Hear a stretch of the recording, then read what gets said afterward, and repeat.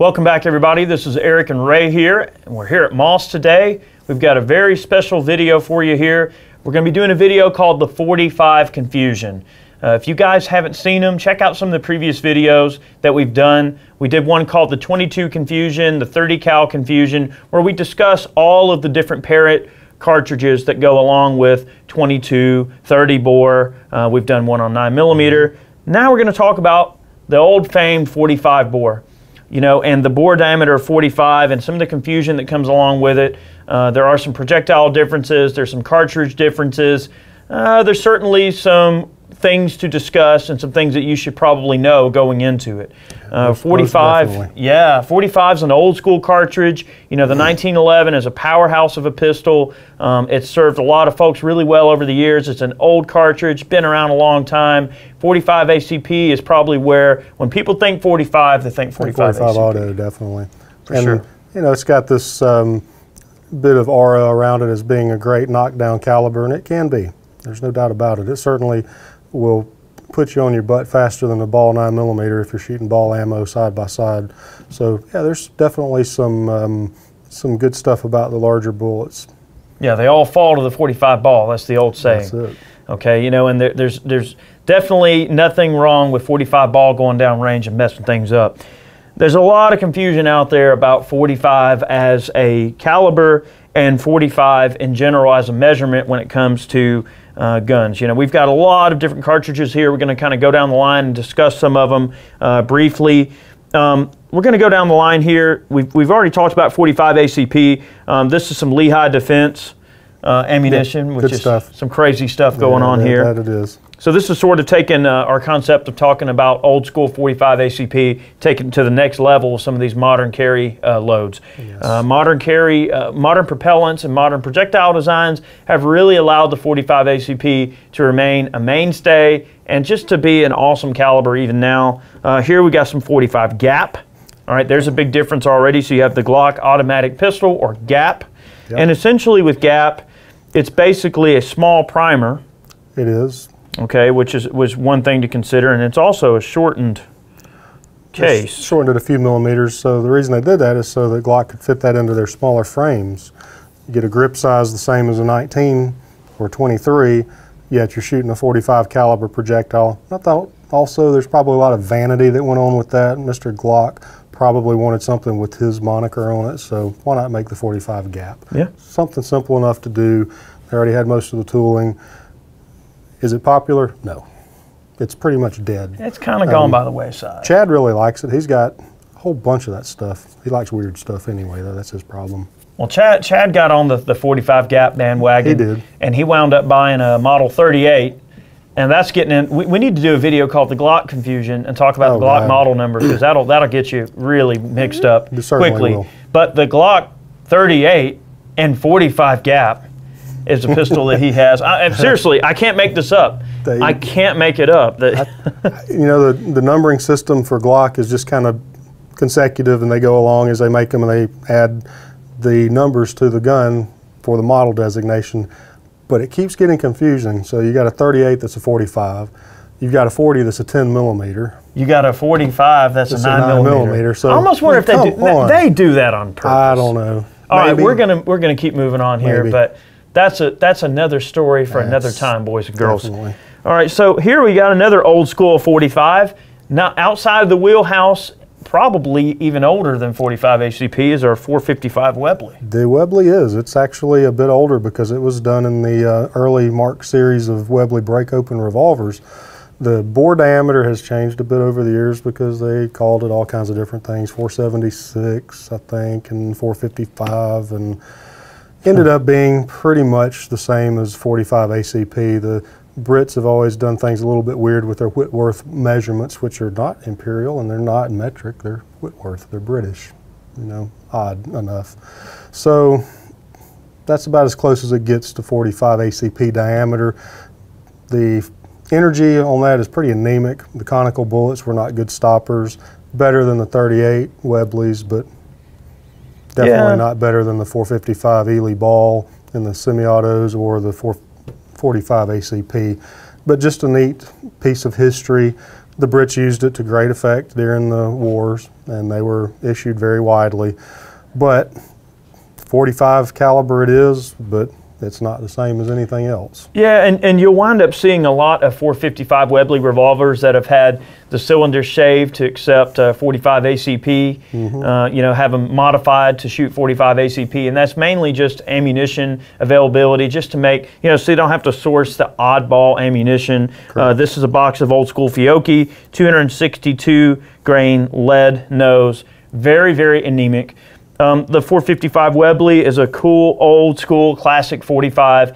And guys, speaking of 45s and old school guns, there are so many old school 45 bore guns out there, and some that are even intermediate. So you can do some research. There's tons of cool stuff out there, but this is an old school 45 that's even older than the 45 ACP we see in the 1911. All right, so moving down the line, we're running into 45 Colt. Now, this is some Winchester PDX-1 Defender ammunition. This is a modern version of the 45 Colt. Yep. This is definitely getting into some higher pressures and better bullet designs, better propellant. But, you know, as a cartridge, 45 Colt in some circles might seem a little anemic compared to some of the other butt-stomping things we have out there. But yeah, a lot of potential, though, in today's modern revolvers. The interesting part about 45 Colt is the fact that bullet diameters have changed over the years as to what has become pretty commonly 45 caliber in the 452 to 454 diameter, depending on the manufacturer, but mostly 454. Right. It started out as 457. Some bores have gone down as low as 452. 451 even? 451. So 45 ACP is 451, 452, depending on the manufacturer. 451.5 if you're Sierra. They do the weirdness there. I don't know. They meet in the middle, so to speak. Yeah, it's just real weird the way they do it.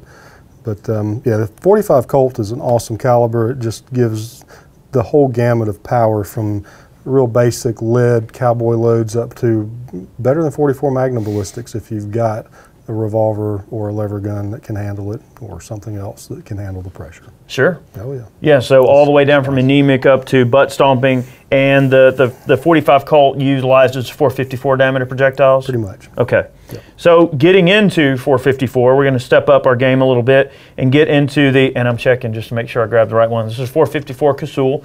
Now you're talking essentially 454 Casull, and this is just sort of my take on it. You let me know if I'm wrong here, but 454 Casull is to 45 Colt as 44 Magnum is to 44 Special. Like, it's kind of a hot-rodded 45 Colt. Pretty much, yeah. Yeah. Dick Casull wanted something that was just interchangeable with the 45 Colt as far as being able to shoot Colts in the gun if he wanted something softer and just off the shelf, but wanted something just awesome as far as power goes. Why not stick with the 45 as one of the most popular calibers in the world, in the United States especially. So just make it bigger and badder. That's what he did. That's all we do here in the United States, make it bigger and badder, right? That's right. More powder, you know, bigger, heavier bullets maybe, you know, getting into some more powder in there, getting more velocity, more energy downrange. You know, 45 bore bullets, and we're going to get into some rifle cartridges here in a moment, but they have the ballistics of a marshmallow. They tend to have, you know, really poor BCs. They fall out of the air like crazy. They have very elliptical trajectories, but they maintain a lot of carrying energy at extended ranges. And we're going to talk about that a little bit as we get into 4570 here in a moment. And we're going to talk about the different 4570s as well. Absolutely. So, all right, we're going to go down the line here. This is 460 Smith & Wesson Magnum. So again, this is taking the concept of, all right, we're not quite at 4570 in a revolver because that would be stupid, even though Magnum Research makes a 4570 revolver. Yeah. Other people have done it. The old gunsmiths back in the days would take two Colt single-action armies, cut them in half, braze two cylinders together, braze two frames together to make a 4570 revolver. Yeah, crazy enough as it was, all black powder stuff, so the guns usually didn't come apart. There you go. So if you're crazy enough to do it right and pull the trigger on it enough, it's probably real interesting, I'm sure. I'm sure. Yeah. You know, the 460 Magnum is a butt-stomping cartridge. You're getting into entry-level 4570 territory. You're getting some power out of this cartridge. So you're way, way above the territory you're going to be in with 454 Casull. You can obviously see, comparing the two, a lot more powder going down range, you know, a lot more velocity. You're getting very similar bullet weights, but simply more is better, right? More is gooder. Exactly. And taking, you know, I used to have a 460 VXR Smith & Wesson revolver. I think it was one of the ones that had the either 12 or 13-inch barrel. You know, one of the big boys, custom ones, yeah. and 460. That was nice. And man, it puts holes in things. It's just crazy. Yep. So you get into the 460, and that's definitely a Magnum class handgun caliber that still launches a 45 pill. Yeah, this just gets into a handgun that's huge, though. It's not a particularly portable unit. You almost need a Travois or something like that to drag behind you to carry the thing. Well, having a lever rifle in that caliber would be Yes, something to behold. That would be awesome. I know Bighorn and a few of those types of companies. If I'm thinking right, yeah, the Bighorns. They make like I believe a 500 Magnum lever gun, and I don't know if they do a 460, but they could probably do it if they don't. That would be a heck of a lever gun cartridge there. A lot of power going down range. Lots of versatility there, too. Kind of a fine line, especially as you start to get into a rifle, which has a little bit more weight. The 460 would do really well in a rifle because you're not getting into the heavier recoil energy of some of the top-end 4570 loads, but you're not getting into something a little bit anemic. Like, I mean, some people may not want a lever action in 45 Colt if they are not happy with the power. Getting up into something like that gets you into kind of that middle range between 4570 and then like 454 Casull and everything.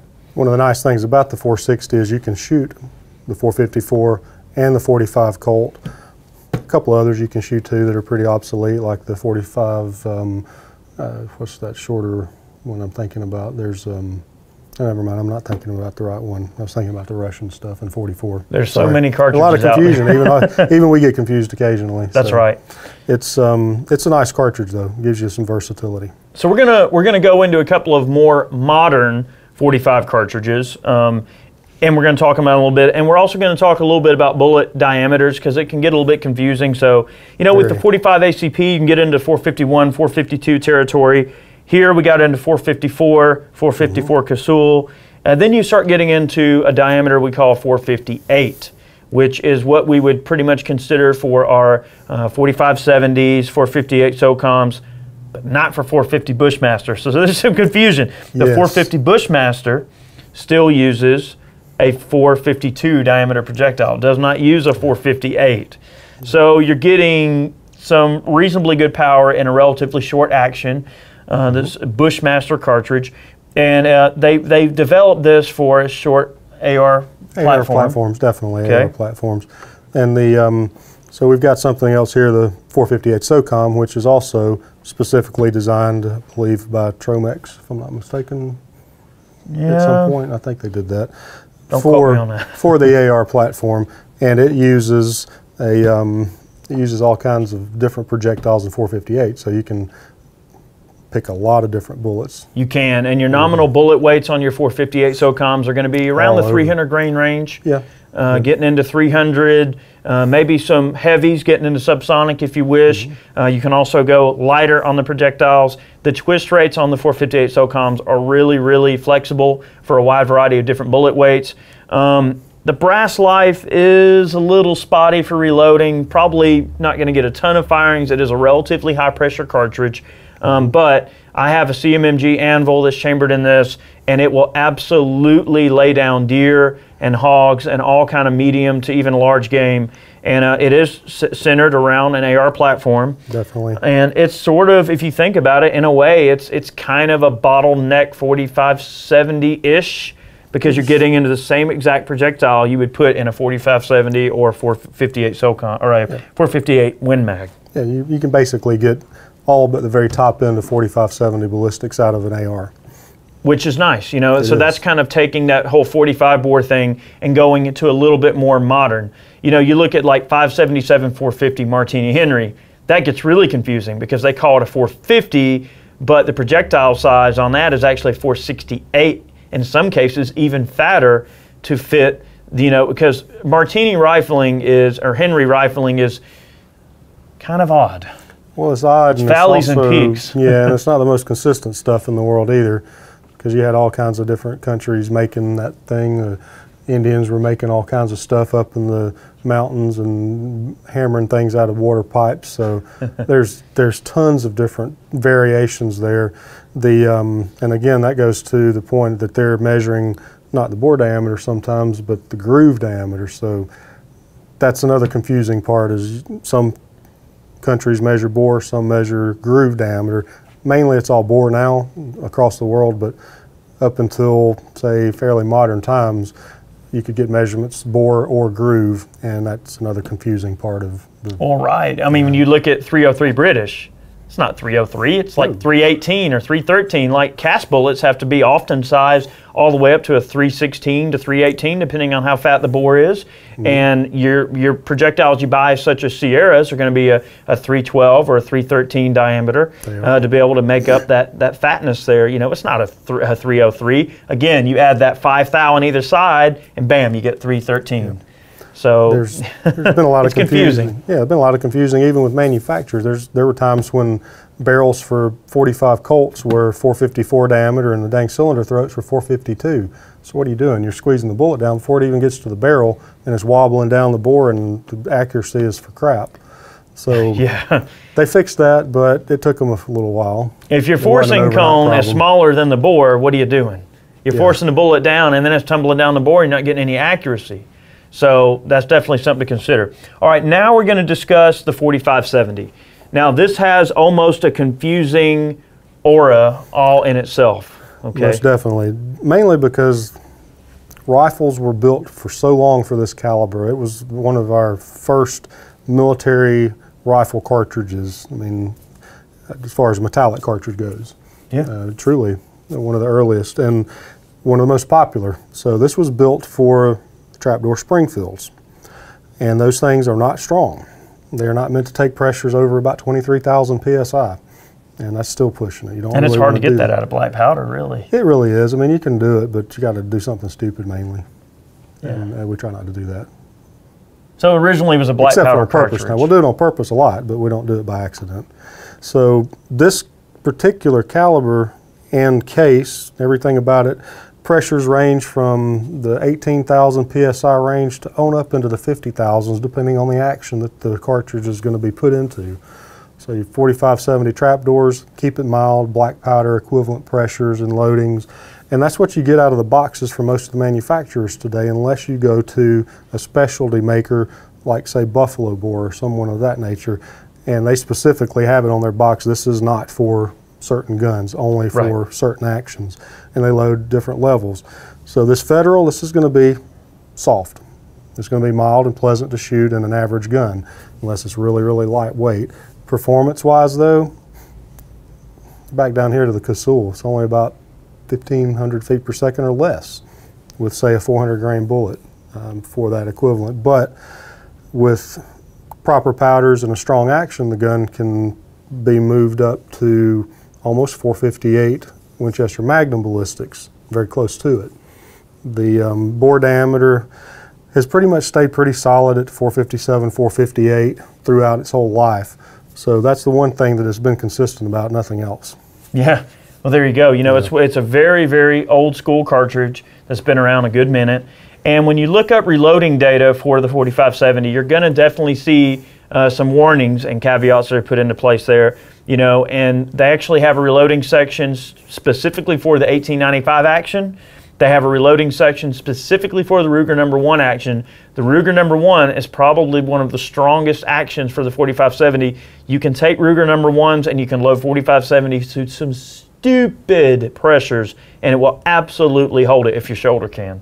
And you can also stabilize a wide variety of different bullet weights in 4570, which make it a really, really great cartridge for a wide variety of different applications. Absolutely. 4570 bunks the brush really, really well, pushes through. You can get all the way down to as low as like maybe a 260, 280 grain bullet, all the way up to around a 600 grain bullet. It'll stabilize them just fine. A lot of your original 4570 from back in the day, in the early days of metallic cartridges, paper patch projectiles. So they would paper patch them out to get really good velocities, and also to be able to push those cast bullets at faster velocities. Paper patching were kind of the first gas checks that we started to see, because a paper patch is nothing more than a gas check, not only to provide a tight fit in the bore, but to protect the base of the projectile and to provide a nice tight fit to make sure that bullet grabs the lands and grooves and really gets out of there really good. Absolutely. Oh yeah. You know, with the 4570, there were lots of offshoots from it. There were shorter cartridges for lever guns that couldn't quite fit this in there. There were longer cartridges for bigger actions or single shots. So you'll see 4565, 4590, 45110, 45130. It's just adds to the confusion, and most of those were designating the powder charge that fit in the case for particular guns and particular overall loadings. So that's another part of the confusion when it comes to nomenclature on 45 caliber. That's right. You know, and a lot of it also comes down, you look at 4570, a 45 projectile on 70 grains of powder, 4570. So there's even confusion in the naming of a lot of these projectile, or a lot of these rounds as well. You know, 45 120 would make you assume that there's 120 grains of powder in the cartridge. And that goes back to the old days of when they used to sell basic brass in a lot of cases. So a lot of different gunsmiths out on the frontier and stuff would be able to take a given piece of brass and trim it to whatever the customer's rifle may require. Correct. So what they started to get in the idea of us, well, heck, let's try to make this 4570 more powerful. Instead of cutting the brass down, let's stuff it full of powder and put a bullet on top and punch the chamber out and be able to just get more velocity. Absolutely. They found that there was kind of a threshold there that once you kind of cross a certain point on the powder, we've discussed this in previous videos, they just weren't getting a ton of extra power. They're just burning up a lot of extra powder.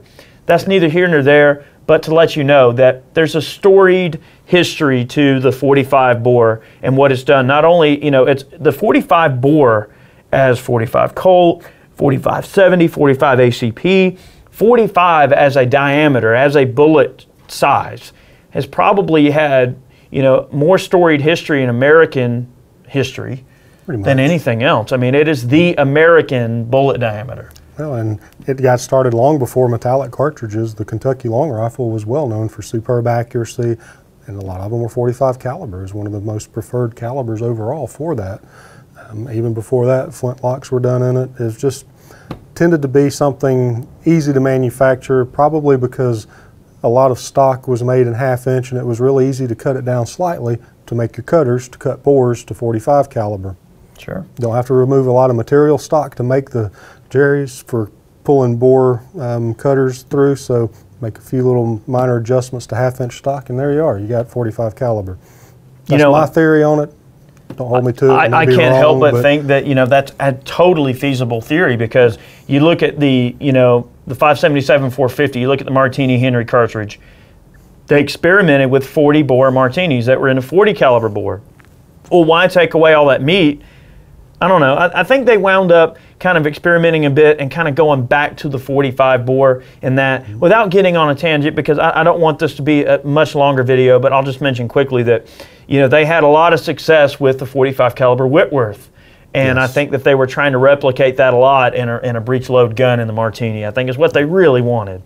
Now, last but not least, we're going to talk about a modern Magnum in the 45 bore that is just so cool. It is. The 45 Winchester Magnum, which is this guy right here. We've got it loaded with one of the Lehigh projectiles, which brings it into the modern cartridge class even more so than it already is. But Winchester developed this for African game hunting. Bore diameters over there in most states in Africa require that they be 40 caliber or larger before you can hunt big game with it, big 5. So Winchester's like, yeah, we want to get on this game. So they said, okay, we're going to make this in our Model 70, and our particular parameters are 500 grain bullets, 2,000 feet per second, fast enough to kill just about anything that walks, crawls, or flies in the United States or anywhere on Earth. Oh yeah. They semi-failed at that. They kind of exaggerated velocities in the gun. Today's modern powders you can do that with, but then be lucky to get 1900, maybe 1850 Yeah. out of the powders and the projectiles with the barrel lengths that they wanted. Basically an use. over-glorified 45-70. It pretty much was. It kicked harder, the higher pressures, and wasn't particularly stable at very high temperatures. The pressures tended to spike because they tended to overload it. They were trying to get those numbers. They were trying to get those numbers, and they just didn't have the powder technology at the time to do it. So Jack Lott decided, hey, best way to do that, make it longer. Put more powder in it. More powder, more power, same pressure. So Lott extended the case by like 1/8 of an inch, give or take. And if you set them side by side, you can easily see the difference there. And that basically brought the 500 grain bullet up into the 2100 feet per second class, giving all of the energy that you'd ever need. Oh yeah. So oh, yeah. These are two of the most popular 45 calibers for big game worldwide these days. There's certainly others. 460 Weatherby Magnum, which is another confusion there. It is a 458, just with a much bigger case than even the Lott here. And the 460, is it belted? It's belted, yes. Yeah. So yeah, all the Weatherby stuff pretty much is their Weatherby name brand. They do a lot of other calibers Big these hunking days. chunk of lead. Oh, that thing, range. yeah, that thing punches at both ends really good. You start getting into a 500-600 grain bullet, moving at, the thing is, something that's big and heavy like that, moving slow, is nasty.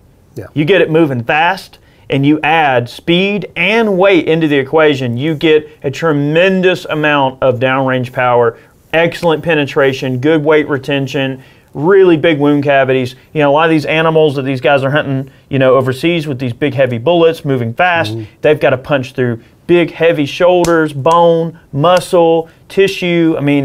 And they've got to do it in a way that, is a humane kill. And they've also got to do it in a way where the animal doesn't kill them. Right, because those things get angry if you punch a hole in them and it doesn't kill them. Yes. Elephants, buffalo, hippopotamus, those things will bite you in half in just one bite, you're done. Hippos kill a lot of people over there. They kill more people. And they're mean. They're very aggressive. Mean. If you've ever seen the videos of hippos going after boats and stuff, it's like, oh, hit the gas, man. We got to go faster. Not good. Those things are fast. Yeah, they are. For their size, they're agile. Even on land, they'll be about as fast as a buffalo. Yeah, I don't know about that. I'm not sure that's something I want to, have a picnic on the side of the river hanging out, minding my own business. Yeah, I'm kind of glad we don't have those around here. Alligators are bad enough because they'll sneak up on you around here. Well, south of here. If you ever decide to have a picnic on the side of the river with a hippo nearby, you got your 458 Lott. So hopefully this gave you a bit of food for thought, gave you something to think about. Maybe you didn't know some of this stuff existed, now you do. I would strongly recommend that you check out a book called Cartridges of the World. It's gone out in multiple different volumes and updates over the years. Yeah, there's been some edits to it and additions. Yeah. But basically the information there is pretty awesome. The books are available from a number of sources. I know Brownells keeps them in their inventory. You can get them from them and a few other places online. So if you're looking for good material just as a reference, that's a great one. It's got all kinds of information. A lot of stuff you probably don't want to know, but yeah. Honestly, my thing is I do want to know. I'm the kind of guy, I love oddball guns. I love old school, weird, quirky kind of stuff. So, sometimes going into a situation being more educated, you don't have to know every single cartridge that's ever been. The cartridges of the world will detail a cartridge that they might only made like 12 guns in it. But they will do that. Because they put it in there, it's just something to know. So you may not have to know every little, nook and cranny of every obsolete oddball cartridge that they made 12 guns of. However, it'll help you go into a potential purchase decision a little bit, armed with knowledge to kind of know if it's something that you want to go down that rabbit hole or not. A lot of people get into guns they don't know, It can also keep you safe from, physical harm. If you're looking at a particular gun and you're not quite sure what the cartridge is, if you've done a little bit of research on the cartridges and the history is in there, and it'll tell you about the guns that it was most likely chambered in. So you're saying, oh, okay, I know what that is there, and it's probably this caliber, not that caliber that they've got written on the tag. Exactly. So there are a lot of misinformation out there, a lot of mistakes that are made. Not necessarily purposefully, but mistakes. I've seen plenty of mismarked guns at gun shows, even from vendors that have been doing this for a long time. We're not infallible either. We make mistakes. I'm sure that you'll see that from us on occasion, but we're human. Everybody makes mistakes, so we just try to keep it from hurting us. That's right. Yeah, don't be afraid to do a chamber cast if you're not sure, or if you're not comfortable doing that. Take a gun to a gunsmith, have them do a chamber cast for you. They can take some measurements and determine what exactly you're working with. Don't be afraid to ask questions. Don't be afraid to research. It is not a problem. You should always try to seek out as much information as you can. Guys, this is not all the 45 bores that are out there. These are probably some of the most commonly encountered in the wild. This is not even close to being all of them. Guys, we hope that you enjoyed today's video. Maybe we gave you some food for thought. You learned something. Maybe you've seen something you've never seen before, and that was the goal of today's video, was to expose you to some different 45s and kind of discuss, why even, everything is in a name, and sometimes it can be a little confusing, but to sort of discuss that for y'all. Yeah, and one more 45. If Chad does a good editing job, this will only be 45 minutes long. That's right. Well, there you go. All right, guys. Thanks for watching today's video. Ray, thanks for hanging out in today's video. Problem. You're a wealth of knowledge. I appreciate it. Guys, we're posting all kind of content. We really, really appreciate the support from all you guys. You're great. Thank you very much for the support. We'll see you next time. Have a good evening.